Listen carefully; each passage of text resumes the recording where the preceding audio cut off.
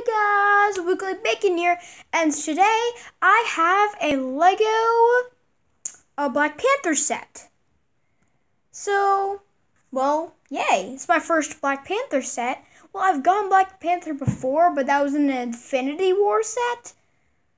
But it was supposed to be Wakanda, so I guess it can still count as Black Panther. But it was Infinity War. But let's get into this. It comes with 3 characters. 2 of them are like Black Panther. Well, one of them is like Black Panther. This is one of Black Panther's warriors. You guys want to see that? She does not have a double-sided face. She has a spear. She has no printing on her legs. And then we have normal Black Panther, but it's glowing blue.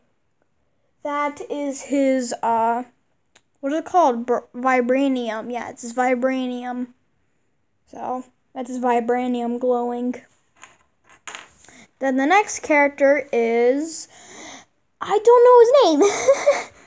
He's sort of like Black Panther, but he's on the opposite team. He's bad, and he has a gold suit. And the set comes with 3 vibranium pieces. I'll have to show you guys, because we're starting out with this. It comes with 3 of these vibranium pieces. Just gonna move these to the side. See? 2 vibranium pieces. 3 vibranium pieces. Then it comes with this cart. By the way, this cart can go on land too. It'll still roll if you want to do that. You also can put it on other tracks, because this is just one of the tracks. This is the track it came with. So, yeah. If you have other tracks, you can make it like a roller coaster or something. So, yeah. And there's this mechanism where you press this, and then boom! It's supposed to fly right off. I thought that was cool. There's a bunch of like blue stuff, but that's not vibranium. I don't think it is, because it is, well, it's not light blue. Sorry guys about that pause. That messed it up. Okay, never mind. So the next thing is this giant Rhino guy. He's the guy with he's pretty much the guy with all of the stickers. I don't think I think that's the only guy with the stickers. I'm not sure. I'm pretty sure he takes up all the stickers.